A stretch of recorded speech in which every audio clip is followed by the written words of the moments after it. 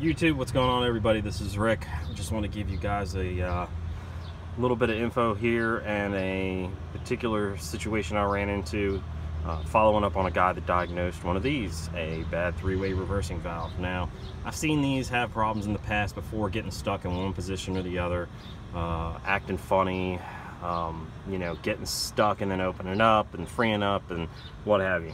So, I mean, those are just a couple of case scenarios that, you know, I've seen. It doesn't happen terribly often, but generally that's what you see.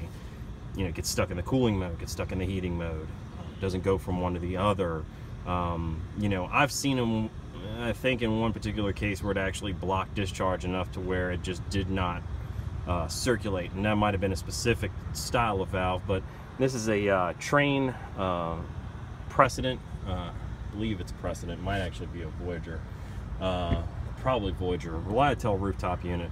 And the problem with this one was it was running okay in the heating mode, would not cool. Send it into cooling mode, pressures equalize, amperage stays at about 9 amps, which is pretty low for 33 amps operational max ampacity. So you know, definitely a head scratcher, and was diagnosed as a bad three-way valve. For some reason wasn't working the cooling mode, and I came out to do the valve. Now, I checked a couple things because the guy that diagnosed this thing hadn't been doing it as long as I have, and one thing I did notice that I had asked him if he had checked, which was the suction line and whether or not it was heating up and was bypassing discharge gas directly from the discharge line through to the suction line, which is what he suspected, but couldn't tell me about the suction temperature. So it was in fact getting hung up valve-wise internally and bypassing discharge gas from the discharge of the compressor over to the suction side.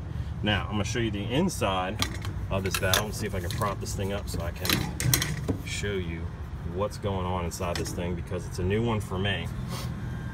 Alright, so on this side you can see the Teflon seal. I cut the valve off at the top, or where the top ports are, and you can see that Teflon seal in there. I don't know if I can get this thing to focus, but yeah, there. That's a good one. Alright, that's a good seal. So this is the U, or the line-to-line port right here. So right now we're partially open to this port, partially open to this port. This port is the larger line that goes back to the evaporator coil. Cooling would be your suction line. This center line actually goes directly to the compressor. And then, what do we have here? A Teflon seal that has actually folded upwards and is essentially just letting this thing, let's see if I can get the light right. Yeah, that's a good one.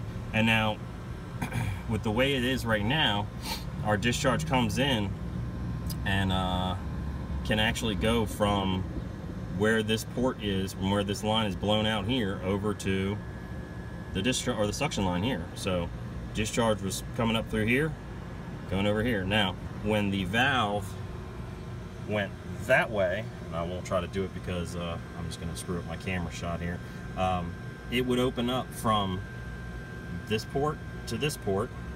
All right, so that is essentially allowing suction gas to return, or discharge gas to come out and go to the evaporator. I apologize, I'm actually showing you some of this stuff upside down because of where the solenoid is configured here. But this line right here would be going out to your evaporator in the heating mode. So when the valve goes this way, this opens all the way up, and this one and this one actually seal up.